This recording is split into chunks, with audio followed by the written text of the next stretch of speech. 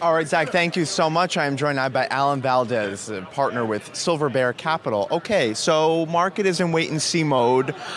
Is this a relevant Fed meeting given where we are right now in stocks? No, probably not. I don't think they're going to move one way or another. I mean, if you look at the jobs number last week, it was great, super, the best in half a century. And if you look at consumer spending, that was up.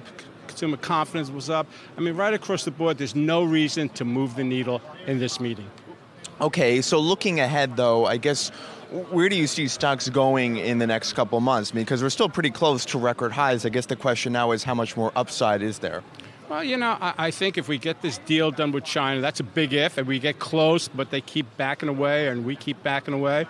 We did do the deal with Canada and Mexico. That's a good sign. So things are moving. I think you could see more upside. It all depends on the consumer. I think if we have a great season this year, and it looks pretty strong right now, robust, if the consumer spends and unemployment stays low like it is, those are the two main numbers that keeps this market on track. Oh, and just very quickly, I mean, it is incredible. A year ago at this time, we were talking about a market correction. We were just days away from the Christmas Eve sell-off.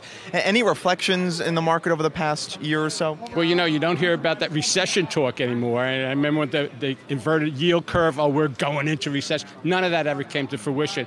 And I think you're going to see the market continue to go up. And again, it's on the back of the consumer. That's the big key. Okay. Alan Valdez, always great to see you. Thanks so much. And Zach, we'll send it back to you.